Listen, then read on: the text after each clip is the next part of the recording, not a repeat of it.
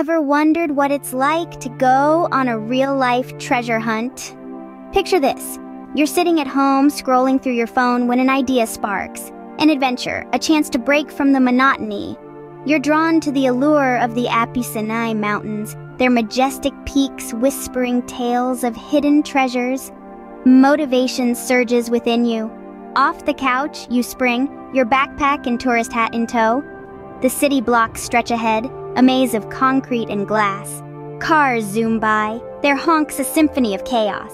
But you're on a mission, undeterred. A bus awaits, your chariot to the unknown. The journey commences, the cityscape fading into a blur. You're headed towards the Apu-Sinai Mountains, the anticipation building with every passing mile. The bus grinds to a halt, the roar of a waterfall ringing in your ears. A QR code gleams, an invitation to a world of mystery. With a quick scan, the hunt begins. The path leads to a cave, a natural cathedral carved by time. Another QR code awaits, a beacon guiding you deeper into the adventure. The cave whispers secrets, its echoes a testament to the countless adventurers who've tread this path before. The day wanes, the sun dipping behind the mountain peaks.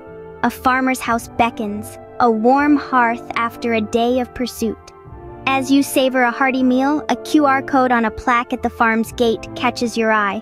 Another piece of the puzzle falls into place. As the adventure concludes, a sense of accomplishment washes over you. You've traversed city blocks, navigated through the wilderness, delved into the heart of the mountains, and unearthed the secrets of the Apu-Sinai. The treasure hunt may be over, but the memories of this journey, the thrill of the chase, the camaraderie with fellow adventurers, they're treasures in themselves, aren't they? So, as you return home, your heart is a little lighter, your spirit a little wilder.